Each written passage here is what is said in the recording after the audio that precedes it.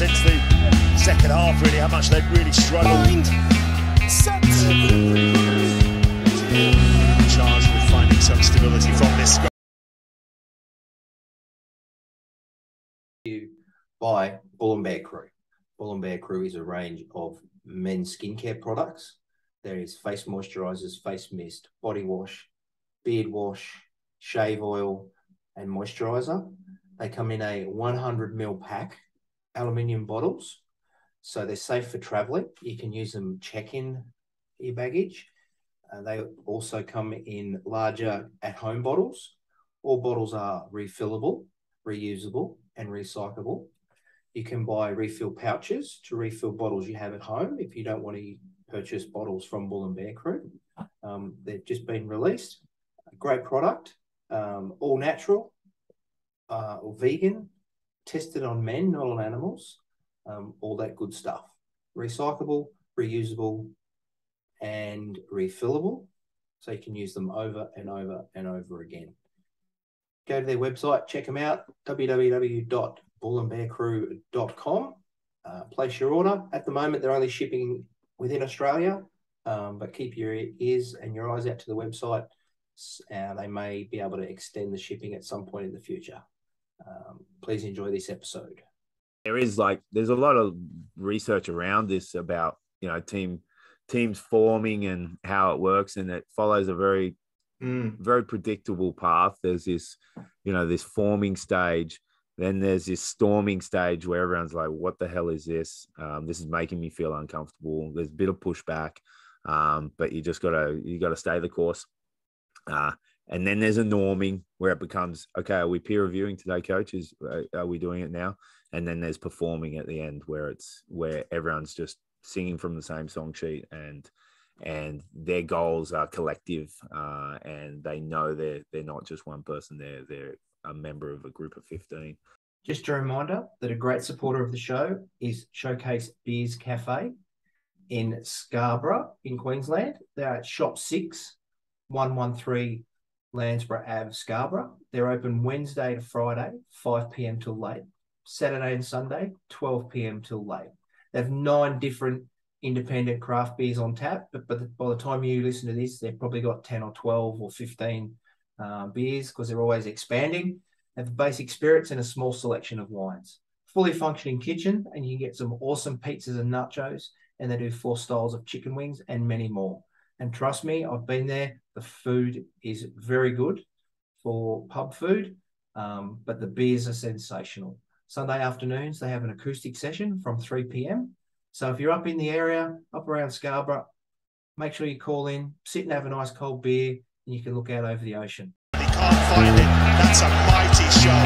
A mighty man, Leicester. Mate, so let's make a start, Andy. So for the people that may not know who you are, just a quick, in a nutshell, who you are, where you're at, and what's your involvements in the grassroots game? Yeah. My name's Andy Plimer. I live in Montreal in Canada, and I am the host of the Rugby Coaches Corner podcast. That podcast's been running for almost 7 years now. And basically, I started it up because I was seeking out professional development online. I was pretty tired of relying on the national and provincial bodies to drive that kind of stuff. So I was doing a lot of stuff independently, and I just saw a bit of a gap in the podcast landscape in 2015, where there was really essentially rugby chat shows. There wasn't any rugby coaching specific shows. So I went about it and recorded a bunch of interviews and launched in 2015, and it's been 100 plus episodes so far, and it's been a great experience. I've talked to some coaches that I never thought I would have talked to, like Eddie and Michael Cheika and Wayne Smith and Pierre Villepreux, and then just talking to a bunch of grassroots people to share experiences there. It's been really, really amazing. It's the best professional development I could have ever hoped for. And now I'm in the process of turning all those podcasts into an online course. So I spent, probably 6 months re-listening to a bunch of podcasts and taking out all the key points and putting them in themes. And those themes became chapters, and I've recorded about half of the content now, and I'm looking to release that towards the end of the year. That's going to be called Evolve Rugby. So yeah, that's pretty fun. In terms of grassroots involvement, pardon me, just been coaching, so I'm a bit croaky. I love the grassroots. I've spent a bit of time in age grade elite, and I just find I'm way more comfortable in the grassroots environment. I love having a bit of fun, a bit of banter with the guys, and we want to win. We take ourselves seriously, but we also we're there for other aspects of sport and friendships and those kind of things. So I love it. I'm kind of my role right now. I've got 3 kids, so I'm doing a lot of coaching with them. I want to coach them all the way through. Really be involved in that for as long as they'll have me. So I'm really focusing more on that kind of setting. And with my club, the Montreal Irish, I now have a coach development role there. So I'm helping junior coaches and senior coaches, and that's kind of turned into the senior men. There was a void there that we needed. That's where I could have helped the most. So I kind of do one night a week with the senior men. I'm doing a lot of team building, team culture, trademark work, peer review work with them, but also attack and backs play. So that's loads of fun, and so my week kind of looks like Monday night is mini rugby, either with the U12s, U10s, or U6s. My wife's also involved with the U6s there. Tuesday night is senior club. Wednesday night, I coach my little guy in soccer. So I kind of have to, get through that night. It's not my favorite sport. Thursday's the night off. Friday night's family night, family movie night. And then Saturday, if it's a home game, I'll go to that game. But if we're traveling, some of our away games are 3 hours away. So I won't go to those, but I'll do video work afterwards and those kind of things. Yeah. So that's where we're at. Nice. And at some point during that week, you do podcasts. Yeah, not so much lately, but yeah, I've got one lined up in a couple of weeks. Oh, next week actually, and the week after. So yeah, got to keep plugging away at that. I love doing it. Like it doesn't feel like a chore, so I'll keep doing it for as long as I still feel that way.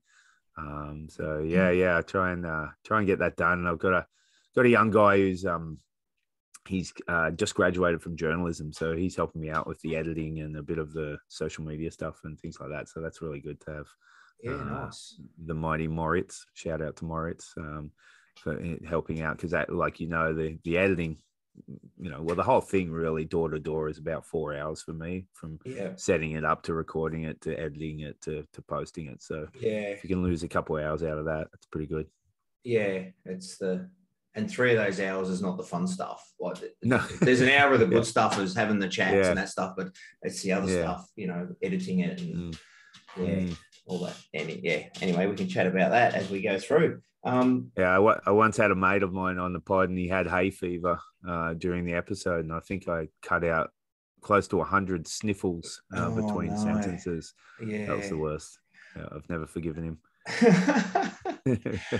The ones because as you know, you often talk to guys and they got really bad internet or connections, and they just drop out all the time, and then you're trying to get the the continuity with what they've said before to the next. Sometimes you just got to go, I've got to cut out a whole bit. Now it doesn't make sense. And all the joys of it. But anyway, hopefully we'll be okay today.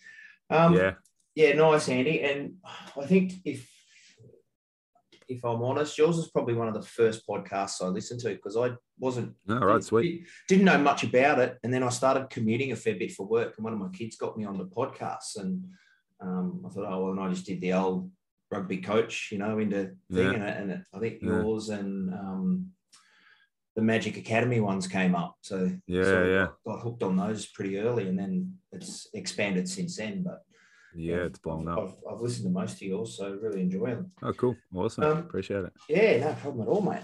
So I know you're in Canada, but you're not originally from Canada. No. So what got you into coaching, especially in Canada? I grew up. I was born in Broken Hill, so not even in rugby or rugby league territory. So surrounded by Aussie rules. Then eventually made my way to Newcastle. A few stops, different stops with following the old man's career. So I started playing rugby league originally, and then switched over at university, and I did a phys ed degree at Newcastle Uni. And then I as soon as uni finished, I travelled overseas, did the backpacking thing for 3 years, and then came back and played some grade rugby and things like that. And then got itchy feet again and ended up over in, did a snowboarding season in Banff. And then I wanted to play rugby and wanted to play in BC, but they play a winter season. So somehow I just ended up in Montreal with the Montreal Irish, and just played that season, did a little bit of kind of back stuff, but not much. And that's where I met my wife. She was playing in the women's team. And then I went back to Australia, and then we reconnected a couple of years later, and then decided I was going to move over.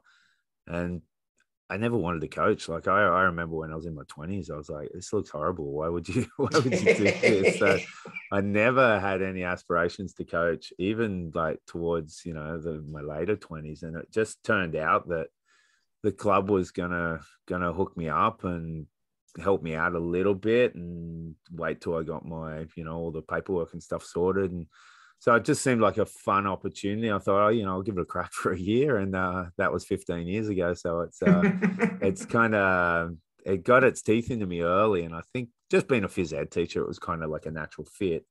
But yeah, I loved it early on, and I probably loved it a bit too much, and I got too invested. And I was probably chasing some of my own dreams I was a player coach as well, which is very difficult. And I was probably chasing too many of my own dreams rather than connecting with the players and finding out actually what do you guys want to do? Yeah. So probably those first 3 years of coaching, the club was in the lower division, and I basically come hell or high water, I skull drag them up to the top division. And, we had some success. It was a means to an end though. And, if I had my time again, I'd definitely do that a whole lot differently. But yeah, it was, initially I was a coach who didn't really want to coach, but then I just got totally into it. And I can't see myself not coaching really from like moving forward. Yeah, nice. That's a big gap from Broken Hill to Montreal. So a bit different. Yeah, especially the weather. Yeah. No, I've been to Broken Hill a couple of times. So yeah. Oh, that's an interesting journey, mate. Thank you for that.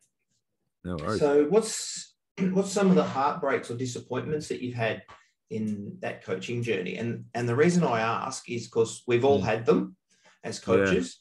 Yeah. And I think a lot of young or inexperienced coaches in that first year or 2 years, when they have those setbacks or the disappointments, they sort of go, "Oh, that's it, I'm not good enough," and they throw the toys out of the cot and they walk away. Yeah. And I think the difference is for most of us that have gone, "Well, that was really horrible," or "that was bad," but took stuff away from it and learnt and grew from it, are the guys that stay in. So it's just more so the young coaches can go, "Yeah, we're going to stuff up. We're going to get stuff wrong. Everybody has." So yeah, have you got any? Yeah. Oh, yeah, absolutely. Yeah. So have you got a story or something? Yeah, I don't know. I'm the kind of coach I'll especially after losses, I'll turn the mirror inwards and I'll be questioning, okay, what did I do wrong? Not really looking, sure, I'll look at video and we'll talk about it as a group of players, but I tend to look at, okay, what was wrong with my week, or what was wrong with me on game day? Did I do anything? Probably disappointments. Sometimes those like I was like this as a player, and I'm like it as a coach, where it's like, as soon as that whistle goes, I'm redlining. Like I'm right, like just on that, I'm invested in the game heavily, but I can tip over really, really quickly. And, I was like that as a player, especially in my later years as a player. When I became more senior and I was probably getting away with a bit more, when I was a younger player around older guys, I'd just get told to shut up and I would. but yeah, so I think some of those long drives home from an away game where you've lost your temper or cool on the sideline. And that's that's a tough drive home where you gotta kick yourself, and then the next kind of 24 hours is not that fun either. So they're the ones, those kind of disappointments. I work really hard to try and avoid those, because I coach for fun. I'm not coaching. Yeah. I don't want a career in coaching. I coach because I love it. So I want to feel good, whether it's a win or a loss. Yeah, and then we're here in Quebec, in Montreal, it's the province of Quebec. As far as rugby goes, for boys and men's, we're pretty low down on the totem pole.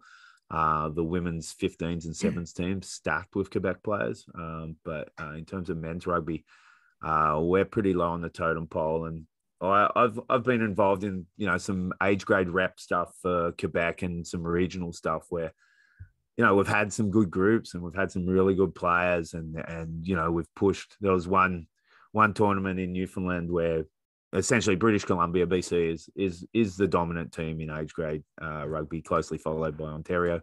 And we had one game against BC where we were winning with 5 minutes to go. And I was already starting to feel a bit choked up that we were going to beat BC. And then sure enough, we threw an intercept try and we lost that game. So that was a pretty tough one to swallow. And then I suppose the last one, kind of in that theme, is I get really disappointed when I see players who I'm coaching who I know they can go to that next level in a rep setting. So they might be in my U20 team or my regional team, and I'm pushing them to a national coach, and they don't get selected. That grinds my gears. I really that bothers me a lot. And but on the other hand, sometimes I've had those stories where a guy hasn't been selected. Eric Howard was one of those stories. He played for me in the team called the Lower Canada Voyageurs. He came to me as an 8, and I said, me and the forwards coach said, "Buddy, I think you're going to be a hooker long term." And he said, "Yep, let's do it." He had an awesome tournament.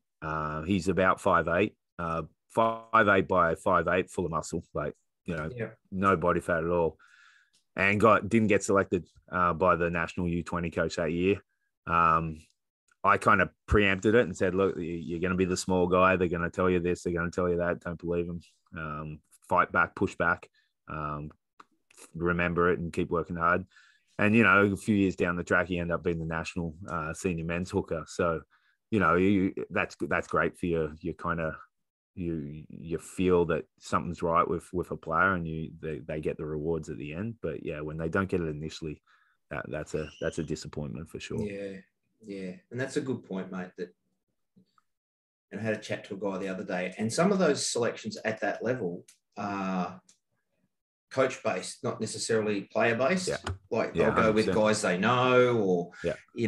Sometimes you go, mate, that guy's the best guy for that role. But as you know, there's all these other dynamics that play. So, and just remembering that as well. So, yeah. There's always some political kind of undertones there that you've got to navigate. It's one thing I'm not great at. It's probably the Aussie in me who doesn't handle that stuff with gentle kid gloves kind of thing. And yeah, it's the end of the day, you're advocating for your players, and you got to do it in the best way as you can to get them forward. And sometimes you've just got to eat it when they don't get selected, but support them. Yeah. Continuously afterwards. That's a good point, mate, because you obviously see something in them, and give them that support. And especially at that next, as the higher up they get, the less numbers get picked. So they might take 2 hookers. So you're competing. There might be 20 hookers there, and they're only going to take 2. So yeah, but yeah, keep supporting them, and yeah, hopefully they get there in the end, or they get to be the best version of themselves anyway. Exactly. Yeah, exactly. Yeah. What about some great moments that you've had as a coach? Because, mate, let's be honest, the good moments outweigh the bad moments, or we wouldn't keep doing it. Yeah, for sure. But some of the good moments that you've had that you just go, yeah, that's why I keep doing what I do. Yeah, 100%. It's like I'm not one of those coaches who winning's not important. It's not important when you're coaching 12-year-olds, but it is important when you're coaching senior men or senior women. So yeah, there's been some more. We've like basically when I arrived in 2003, it was the classic, drinking club with a rugby problem. Mm-hmm. And then when I came back in 2007, it hadn't changed. So I worked really hard to get them to a point, and then I was off coaching other rep, but still being a player and doing a little bit of coaching with the club. And we got promoted in 1 year, and then the following year lost in the semis, and the following year after that we won the premiership for the first time in the club's history for 30 years, I think, like that. And then we just went on a run, and I think we got 6 in 10 years or something along that. Our second grade team was awesome as well. And so just that first cup was pretty amazing. It was like we were like, I look at those pictures too sometimes, and it's like the group we had was just a ragtag kind of group, but we strung it together and got it going. So that was definitely a highlight. And just getting kids hooked on rugby. Like I've been a high school teacher here for 11 years. I've just switched over to a college now, so I'm not coaching high school kids anymore. But I will switch to high school girls when my daughter gets to high school, which will be next year. But just getting kids hooked on rugby, I love it. Like, you see a kid 1 week turn up, no clue, and then 3 weeks later they're wearing a rugby jersey and they got shorts and they got their boots, and like, oh, they're a lifer, like they're in it for the long haul. So I love that, and I love just seeing guys who I've coached and girls who I've coached do well. Another guy that I'll name drop is a bloke called Matt Heaton. He probably in Southern Hemisphere, he was made famous in the last World Cup against the All Blacks, Canada versus the All Blacks, where he got a beautiful pop pass from one of his players who was going to score under the post, and he dropped it cold on the try line. But I messaged him about that, and he goes, "Yeah, that stuff happens. We'll just get on with it and get at it." And he's just a guy who's just such a hard worker, and he was voted Canadian national men's player 2 years in a row.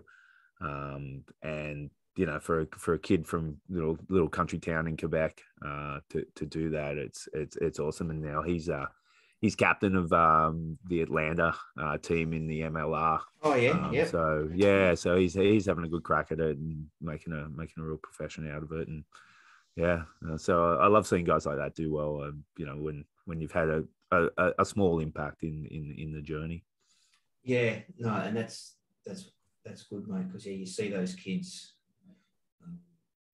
and they do that, or you see the parents after you take a rep team away, and one of the parents walks up to you and just, you don't know the difference that you've made, and so, and you just walk away, and go, yeah, that's why I keep doing what I do. Yeah, 100%. Yeah, it's a people gig. It's not as much as tactical is important. The people that you're coaching is the main thing, and having some kind of positive influence, whatever that can be. You can't have it on all. Like, you're always going to have some, some people walk away from your team going, wasn't a good fit, and that's fine. But you have a great opportunity to make big impacts. Yeah, and that's a really good point, mate. Not everyone in the team's going to like you. It's usually the guys that are either on the bench or didn't make that first 23 or for whatever reason, and that's something I think I struggled with for a long time, was knowing that guys in the team don't like. Oh, mate. But now it's like, oh well, I'm here to do what I do, and I'm good at what I do, and that's fine. You can do it. Yeah. If you want to leave, that's fine. Go. But the guys that hang around are the guys that you get the buy-in from. So.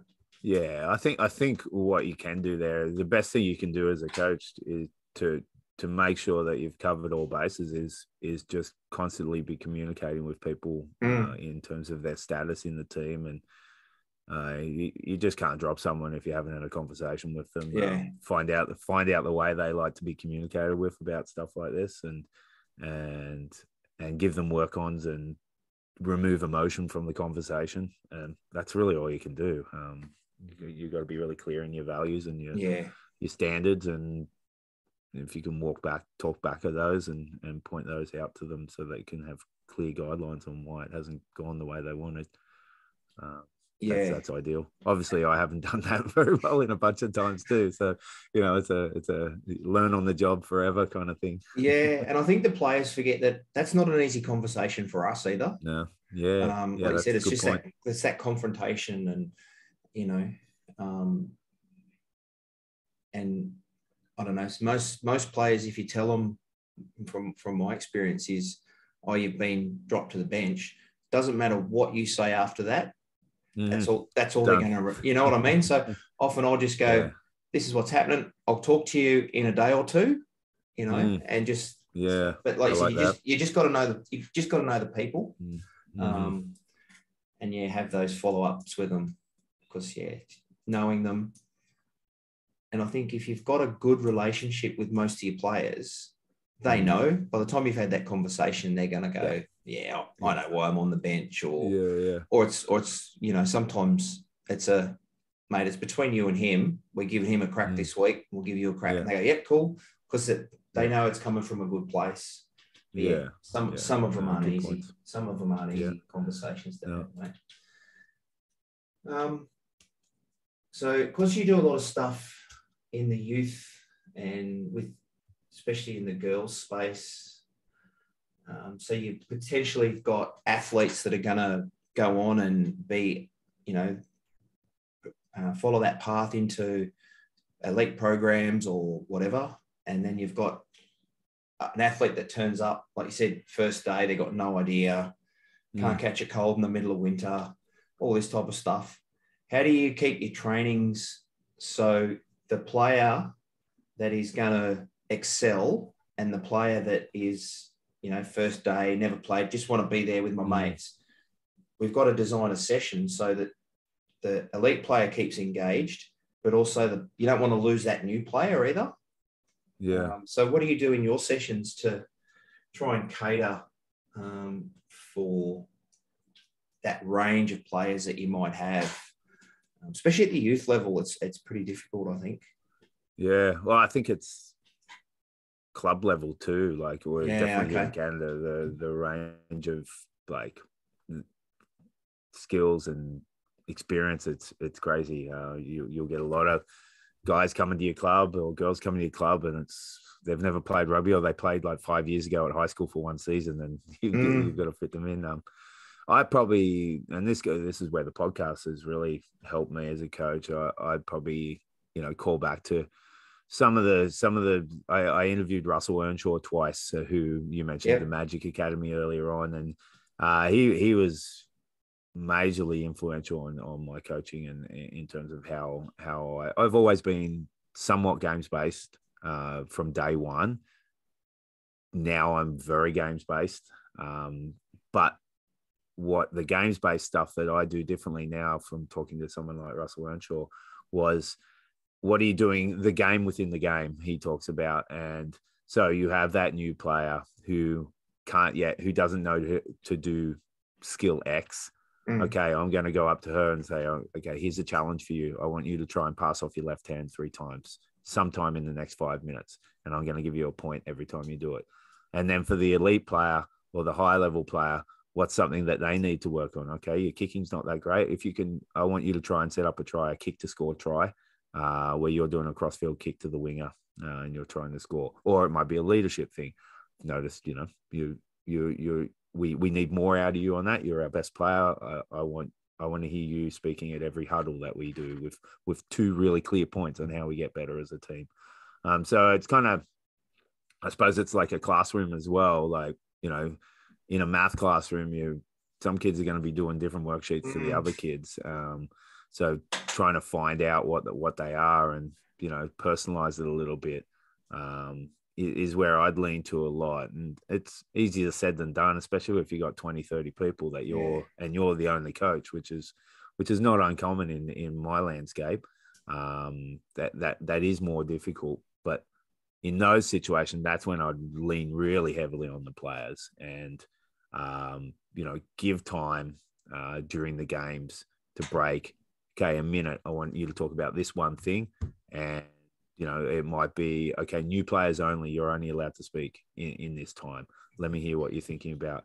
And then next minute, okay, returning players, help solve some problems that they've expressed or something like that. So I think using the players is one of your best tools. I don't know everything, and there's players I'm not seeing everything because I might be positioned in a different spot, and so yeah, they'd be my kind of go-tos there, and just of course making it really really heavily games based. That a large percentage, depending on what it is, of course, if it's attack for sure, but if it's contact, we obviously have to adjust to that. But they're not going to learn the game by running around cones or anything like that. They have to play the game to learn it, and then personalize it within that. Yeah, nice. That's a good point, mate. I like that bit about giving them all different tasks during that game. Yeah, I've done something similar, but just giving them all different. I think Rusty calls them superpowers. Yeah, exactly. Yeah. But I don't tell the other team what the other team's got. Just throw things around and and like you said, sometimes it's difficult when you're the only coach there. I'm lucky where I am at the moment. We've got a couple of coaches, but I have coached teams where I'm the only coach there, and you've got that big spectrum of players, and it can get quite difficult. Feedback. I know there's thousands of different things on feedback, but what's your preferred method around feedback to players as a group and individually, like during a session? Yeah, this is, again, I'd probably lean on the players heavily. I kind of like to talk as little as I have to. And I went through university with the concept that I only give them 3 teaching points. And now I'm like, that's way too many. Yeah, right. Like one might be good. And so I try and say as little as possible, when needed. And I tend to hover more. Like I'll explain the game. Pardon me. I'll explain the game. We'll play the game. Then I'll stop. I'll do some questions, but like not just fluffy questions. Like I'll have a real point that I want to get out of the answers. It'll be designed beforehand, and then be pulling information from the players in that regard, and then we might return to the game with some new rules or new adjustments to the field dimensions or something like that, or we might break and do a drill that emphasizes what we want to do and then return to the game. But yeah, a lot of that feedback would be coming from the players to the players. And then I might be doing feedback on the run where I'll pull a player out and just have a quick chat and say, what did you see there? What do you think you could do next time? If you had your time over again, how would you do it differently? Those kind of things.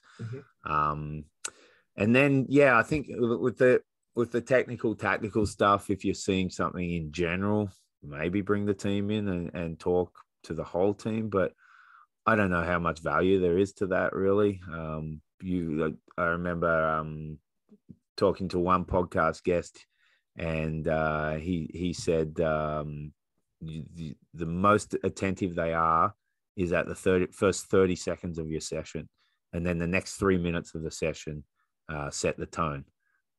That's pretty frightening when you think of it. So not saying that the rest of the session is useless, but really, like how much halfway through a session, how much are they going to take in from you if you're just like downloading everything about catch pass to them in one chat? So that would be how I do it. Another area that I love is like building that team culture and having the players create some kind of identity, some behaviors that link to that identity. And then they peer review each other on whether they're achieving those behaviors or not and living the trademark that they've decided it would be. So one of my favorite guests on my podcast was Ray McLean. He's the one who invented the term leadership group. He's worked a bunch across Aussie rules and a bit of rugby league. Runs a company called Leading Teams.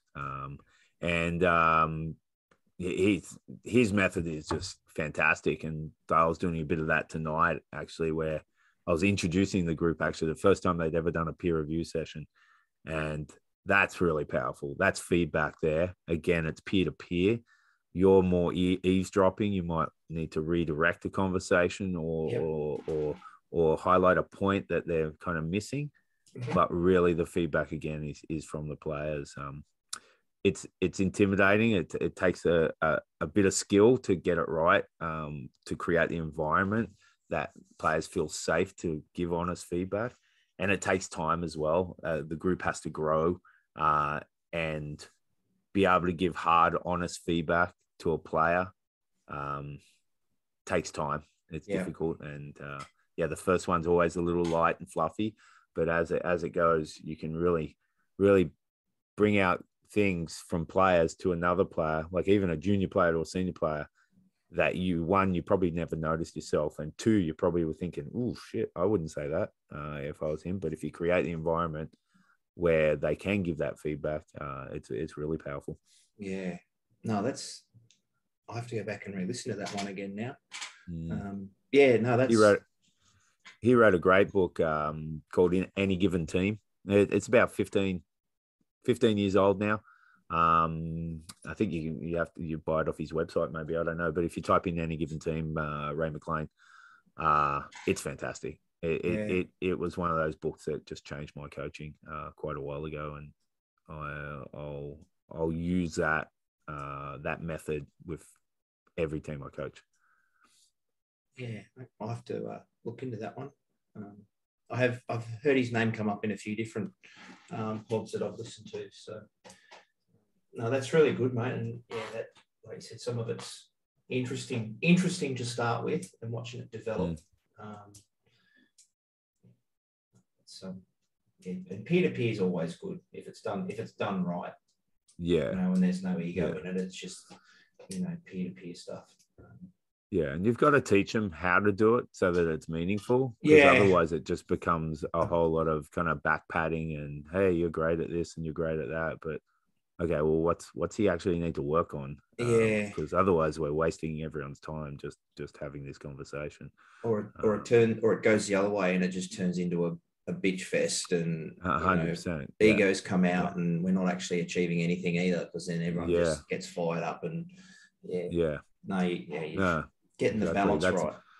Yeah, and that's why the concept of the trademark and the behaviors, it has to come from them. They have to collectively decide it, and then you're going to discuss how they collectively hold each other accountable to it. So it's not top down at all, and it's all from them. And the build up, the peer review is the last part of the puzzle, last piece of the puzzle. And everything is done by them, and you're just leading it and guiding them. Yeah. So how, with that experience that you've had with that, what sort of, like, you see it develop over time, is that a couple of weeks, couple of sessions, longer? Yeah. It just depends on the team. It depends on the group. I find the group I'm working with now. So I was head coach of the Irish in 2018, and then I was coaching with a women's university team for 3 years, and plus COVID and all that stuff.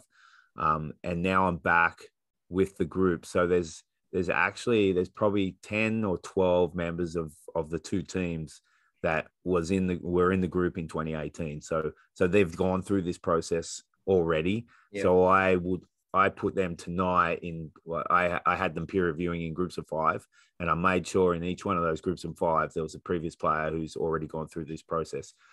So with that group, with some mature kind of experienced players in that group, it's kind of pushing along quicker than maybe a first time group if I just rocked up at a new club and they've never heard anything about this and they don't even know me.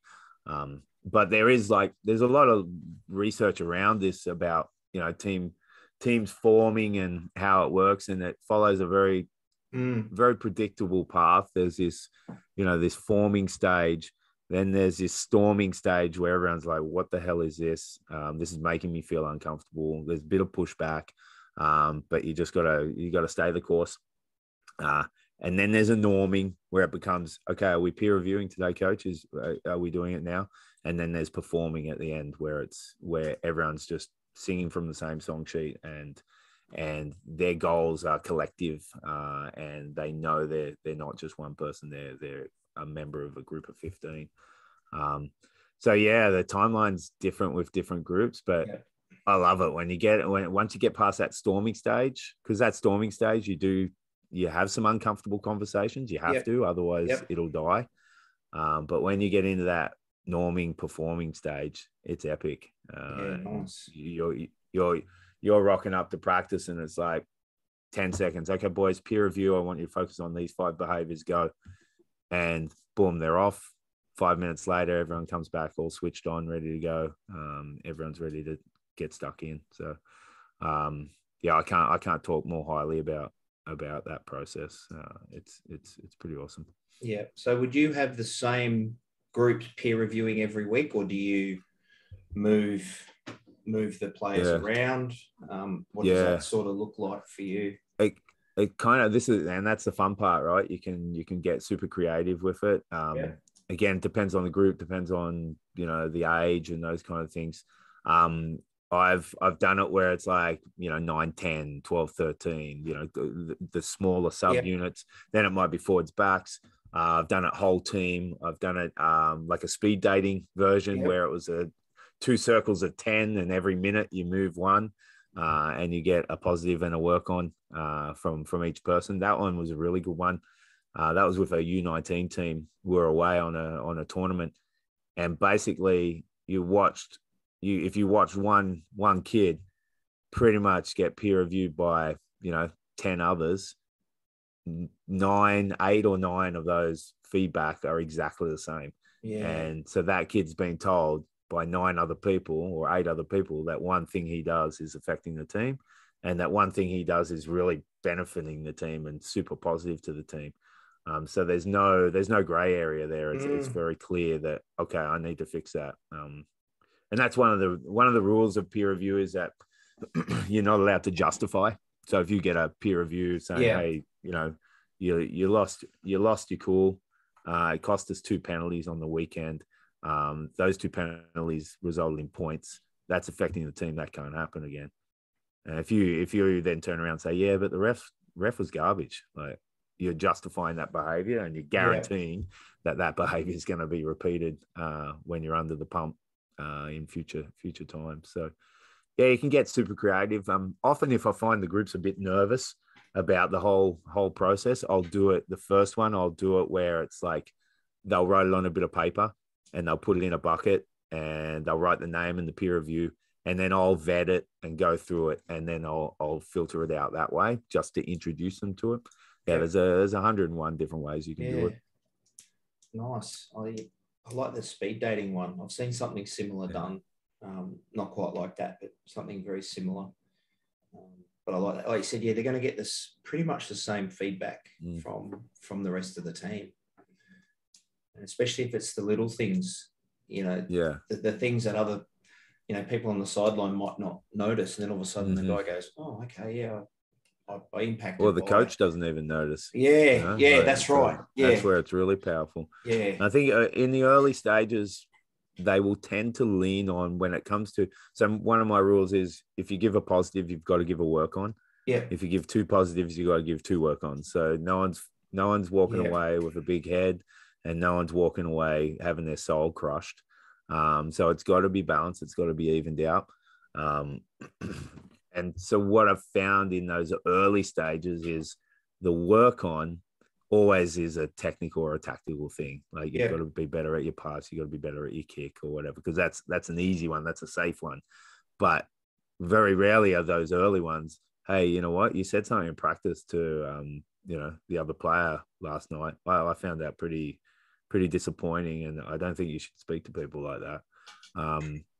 That won't come out in that first peer review session, but it might come out in the 5th peer review session. If you are consistent and do it on a week by week basis.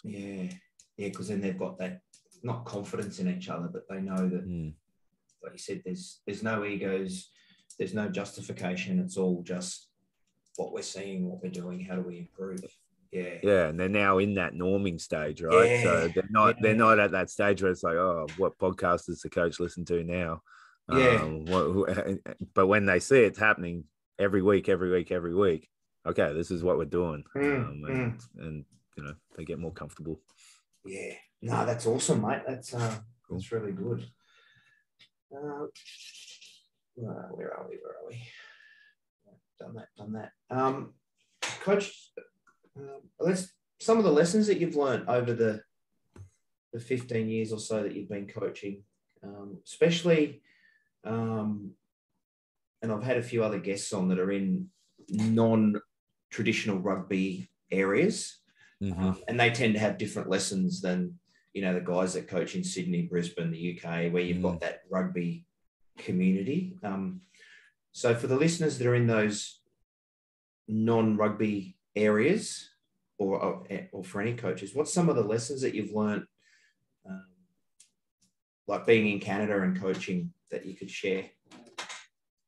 Probably, some of the rep stuff that I've done, I probably went in, especially like when I was involved with the Canada U17, set up for, I think it was like 4 or 5 years. I think in the first year, I went there thinking, these kids are going to be really good rugby players. And they're good athletes, don't get me wrong. But then you get there and you're like, oh my goodness, the fly half doesn't know how to kick. so making assumptions about where you think the players will be at before you get there, that kind of, I went in with all these ideas on what I was actually going to be doing, but then I don't know if I even adjusted. Maybe I didn't in those first couple of times, where I realized, oh, okay, so yes, he's playing representative rugby, but he's probably only been playing rugby for 2 years or 3 years. So I wasn't really meeting them where they were at. I think that would be an important one. You're going to get a lot of generalists coming into rugby, especially when you coach at the high school level. You'll get a lot of kids come over, and I think it took me a while to know which ones would adjust to rugby really well. I always, coming over, I thought, the football kids, they're going to smash it. Like, they're going to love it. They're going to really enjoy it. They're probably some of the hardest that I've tried to develop as rugby players. And it's basically, they go whistle to whistle. So they start, they stop, they start, they stop. Yeah. So they get murdered when it comes to a quick tap. It takes you an entire high school season to get them to realize what a quick tap is. And no, you don't get to stop. You don't get to turn around and walk away. So that's a big one. But then a lot of the football guys have just been so overcoached in terms of what they can and can't do. They're always asking permission. They might have gone through a high school football, in inverted commas, career, doing one thing, running one route or whatever it is. They may not have even touched the football, even though the sport's called football. So I've found those, some of them, obviously, this is a big generalization. Some of them were fantastic. But I found some of the ones were pretty wooden and tricky to adapt into rugby. Kids who played soccer, kids who played basketball, fantastic. They really understand space, width and depth, even though it's, you're just doing backwards passing. They transfer really well. And obviously the wrestling kids are really good in the contact area and don't shy away from that kind of thing. So learning that, if I learned that a little bit early on, would have helped. And then I think I did, probably all coaches do this, but I did we're going to structure everything on every part of the field. We're going to know exactly what we're doing. And now I'm pretty much the opposite. Yeah. I'm like full 1980s, 1990s French, where it's, you play what you're seeing, and you, as a ball carrier, your objective is to, move the defender and open up space and look to get an offload first before going to the ground and setting up a ruck second. So yeah, I suppose, my playing philosophy wasn't that clear. And then, probably the last thing is just like just chill out. Yeah. Don't take it so seriously. Yeah. You got to have standards, of course, but you can't be. I had one guest on, Dave Morrow. He's ex-military. Did a tour of Afghanistan for the Canadian Army, and he calls it loudership instead of leadership. And anyone can shout, like that's doesn't take much talent to do that, but to actually lead and to get people to play for each other and for you, because they do play for you, that's a skill. So if you don't seem like you're a good bloke, it's gonna be hard for them to play for you. So yeah, just more I coach, the more chilled out I am about those kind of things with the boys. Yeah, and that's a really good point about trying to stay chilled on the sideline. And a lot of coaches I've spoken to, and again, like I probably wasn't when I first started, but I'm a lot more chilled now because I can't remember who it was or what podcast it was I was listening to. And this coach just said, when those players are under stress and they look to the sideline and they look at me losing my shit, what does that tell the players? Yeah, and I went, so if they can look across and you're calm and you're making, good comms to them, rash decisions, they're going to go, hang on, the coach trusts us, he believes in us. That might be the difference between them, falling apart. So I try and my boys now know if I twist off, they go, oh, hang on. It's, and you just save it for special occasions, I suppose. But it's usually at training. It's not really at a game because game day, you can't change anything on game day. Yeah, I'm still learning that. I was talking more at training, being chilled, but yeah, it's a challenge that's going to follow me my whole coaching career. It's just like I invest in the game and it's a slippery slope. And so, it's a constant work on for me. I kind of do, the last few games I've gone to the whole blue head, red head chat that the All Blacks were doing for a while. And, when I feel myself getting into that red head, I just do two claps, and that's my trigger to try and pull me away from that redhead. I'll walk away. I'll have a drink of water. I do a lot of my coaching in the in-goal too. I haven't done a lot of that this season, so it's definitely something that I need to explore. And I actually started doing a lot of my coaching with a two-way radio as well, which wasn't I know that's probably pretty common in Oz, but here it was like not really a thing, but I found that a really good way to kind of just go and disappear, and whoever's on the sideline is managing subs and warming them up and doing changes and those kind of things. So it's a challenge for sure. Yeah, absolutely. And I sort of float between the two, either on the bench or behind the goals, depending on like the other week, we had a couple of coaches crooks. So I had to be in the box, and it was just like, I just missed so much of the game. Oh, I love the box. Put me in the box every day. No, I don't know, because I find that, not that I get distracted, but, I've got people asking me, all this stuff. And then you got people, just outside making comments, just like, if I get down behind the post, I can just watch what's going on. I know coaches that just go, I just like my space here. But I prefer behind the post. It's funny though, eh? And again, it's that preference around it. And I think I had to go down one day.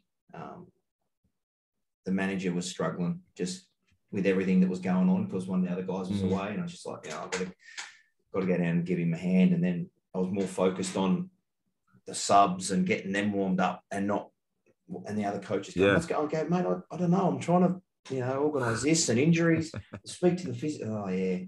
So no, I was just about to say that. I last weekend I was like, I'm going to run the water.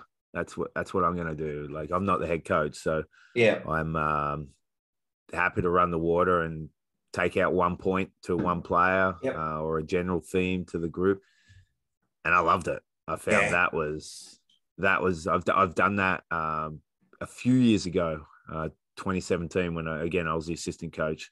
And that kind of what you're saying, keeps me busy. I'm filling up water jugs and, organizing guys to help fill up water jugs, and I'm taking notes on the game. I'm not that invested. Didn't feel that invested in the decisions that the referees were making, essentially. Yeah. Yeah. And like you said, it's just that personal preference. So no, that's awesome, mate. Coach development, I think we've spoken about pretty much all the way through. What's the development path like in Canada for you guys? Is there one? Is there not one? Yeah, it's a rhetorical question. Yeah. It's difficult. It really is. It took me longer to get my level 3 than it did to get my university degree. Yeah, right. Which is crazy. I kind of got caught up in and a lot of this was out of people's control. I got caught up with World Rugby stuff being mandated by the Canadian government to be aligned with their own sporting body. So every sport in Canada had to be aligned with the national coaching certification program. So I was all ready to do the level 3, and then that came in, and then I became part of a pilot program that became never ending. And eventually I got my level 3. So it was in terms of professional development, it was a very frustrating experience. I didn't feel I got a lot out of as much as I could have out of it. Mm-hmm. Now that's changed a lot. They've now got it, similar to what you'd have in Australia, where it's a group of, let's say 20 coaches, and they go on a 1-year journey to get their level 3, and they're either awarded it or they're not. So that's a lot better. I think I don't think it should be up to the national bodies or provincial bodies to be the sole source of professional development.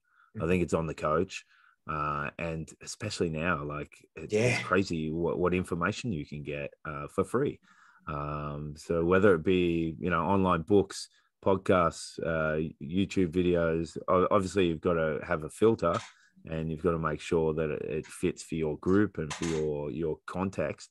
But coaches should be developing themselves ongoing, independently, and create a WhatsApp group with a bunch of coaches, like-minded coaches, and bounce things off, even if they're opponents. Go and coach in other environments, other sports. Loads of opportunities to get better as a coach. And how good are we at reflection? I'd argue not very. Terrible. I think probably the best year I coached was in 2017 and 2018, and I religiously set a memo in my phone, reflect on your session, and then I'd set a memo in my phone, read the reflection before you plan. And so I was in this week by week reflection planning process, and that's coach development right there. It doesn't have to be formal. It doesn't have to be in a classroom with one person downloading all the knowledge they have onto you. There's loads of opportunities. We're spoiled. And I'll probably just the last bit, and you probably get this as well. Man, just reach out to a coach. If you're a coach and you don't know, and you're like, oh shit, Jim Mackay's an awesome attack coach. Wonder if he'd talk to me about this. I don't know. Maybe he's too busy, but he'll never know about you unless you send him a message or whatever the case may be. So the amount of guys that say and girls that say yes to coming on the podcast to have an hour chat with someone they've never heard of, more say yes than no, for sure. And you're dead right. And I think that COVID lockdown period for me showed that there was all these coaches sitting around not coaching, but they wanted to keep their brains active. So it was like, who can I talk to? Who can I? And like you said, you just reach out to people. And everyone I've asked to come on the podcast has said, yeah, cool, no problem. Obviously, we got schedules and that's it is what it is. When people are generous to give up their time, you work around it. But even the coaches, you reach out to them and 95% of them will go, yep. And usually the 5% especially at that elite level, if they don't, they'll go, I can't at the moment because I've got exactly this on or that on, or talk to this guy, tell him I told you to give him a call. You know, they don't just go, no, piss off. It'll be like, or can you call me after, you know, this date because we've got this going on. So you're right, just reach out. What's the worst that's going to happen? You're not going to get it from that guy, so ask someone else. They don't respond. Oh well. Well, I've lost nothing. Find someone else. Exactly. Yeah, exactly right. No, that's really good, mate. Last bit, before we go, if you could go back to that first season that you were coaching, what advice would you give yourself knowing what you know now? I think I've already said it. Just chill out. Like I was like, I came off a bad experience from like playing in Australia, and that really affected me the following season. So I'd essentially been playing first grade for a club for a couple of years, and I was easily the 16th best player in that first grade group, but somehow I kept managed to get him picked in first grade. And then, you know, the inevitable happened and I got dropped just before the semi-finals. I didn't get on in the semi-finals. I played second grade, and then second grade lost. I didn't get on in the first grade semi-final. And then we won that and we went to the grand final, and I sat on the bench, didn't get on for that. And it was the first time the club had won for like 20 years or 30 years. So it was pretty huge and pretty awesome. And I was pretty shit. I handled it so poorly. Yeah. And it was just it took a while for the learning to kind of kick in. But the following season was my first year coaching as a player coach who'd never coached rugby before. So I went into that season thinking, well, I'm winning a championship because I didn't get it last year. And it was just the wrong motivations to coach a group of players. So thankfully, a bunch of those players are still my friends, and we still have beers, and they still take the piss out of me. But yeah, it goes to what's your motivations as a coach? What's your philosophy as a coach? Why are you doing it? Because if you're doing it for personal gains and personal achievements, you're gonna hit a brick wall pretty soon. It's not gonna be fun for you, not fun for the players. So yeah, that would be my thing. Would be just chill out a bit. Realize that these guys are coming from a shit day at work, and now they're having 2 hours of shit with you. So make it 2 awesome hours instead of 2 terrible hours. And I'm probably doing myself a disservice here. It wasn't a total horror show, but there was definitely some times where I just like, these guys just want to play footy and have fun and have a couple of beers afterwards. So yeah, that would be it. It would have been a much more enjoyable ride. But then at the same time, I also think we've got to make these mistakes too. If you're reflective enough and you can look at yourself honestly and feel those gut feelings and go, oof, I don't want to feel that again. How do you grow? So nice.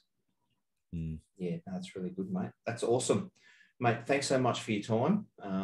We had to reschedule a couple of times because of that was all on me. Mate, no, it's all good. It's the time differences and it's tough. As you know, trying to get people on is lining everything up, and like we said, mate, sometimes you just people are giving you time for free, so sometimes you got to make it work. So yeah, for sure. Yeah. But no, thanks very much, Andy. That was awesome, mate. And I've got quite a few notes here, so hopefully the listeners have taken a few things out of this, and I'm definitely going to go back and re-listen to that Ray McLean one. And we'll go from there. Yeah. Mate, and if anyone wants to reach out, they can hit me up on Twitter. And I'll put all your contacts in the show notes as well, mate. So if anyone wants to reach out, happy to. Mate, thanks for your time. Pleasure. Cheers, Bully. Thanks, Appreciate mate. You reaching out. No worries, mate. Thanks, buddy. See you later. Off their own ball. That is monstrous. Being held at the back by the foot of Ben Norman, kept in England, marching it on. Will they get a penalty? Still there. There is the penalty. Trying to do this scrum. Have you ever seen it? You've seen it